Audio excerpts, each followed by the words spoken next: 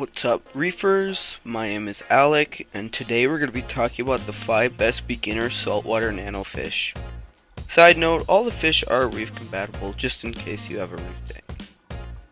Starting in at number 5 is the Royal Grandma. These fish require a tank size of 30 gallons or above. They are easy to care for and eat a variety of foods.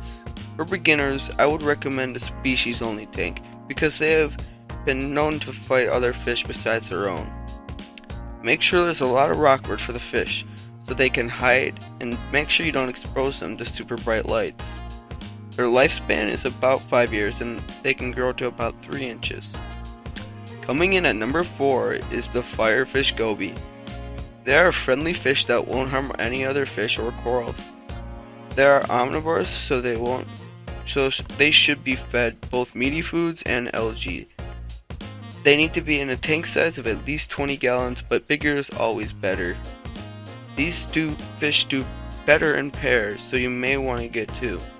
Also provide something for them to hide in, such as rocks or just a plain old PVC pipe.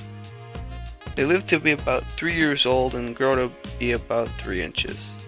Make sure you have a tight lid on your aquarium because they have been known to jump out. The next spot at number 3 is the pajama cardinal. Just like the firefish, the pajama cardinals prefer to be in a group of 2 or more.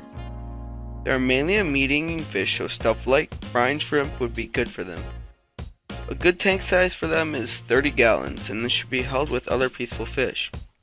Make sure to provide hiding spots for them just so they feel comfortable. They live to be around 5 years old and grow to be about 3.5 inches. Coming in at the number 2 spot is the high-fin red-banded goby. They require a tank size of 10 gallons and can reach the size of 2 inches. Make sure to provide a nice sized sand bed and live rocks so they can burrow. They can also be paired up with a pistol shrimp, but I would not recommend this for a beginner. They are carnivores, so they will eat meaty foods, but will also eat some algae and zooplankton that is growing in the tank. And of course, at number 1 spot is the Ocellaris clownfish. They prefer a tank size of 20 gallons, but they would fit in a 10. One of the cool things about clownfish is that how they host an anemone. Though I would not recommend an anemone for a beginner.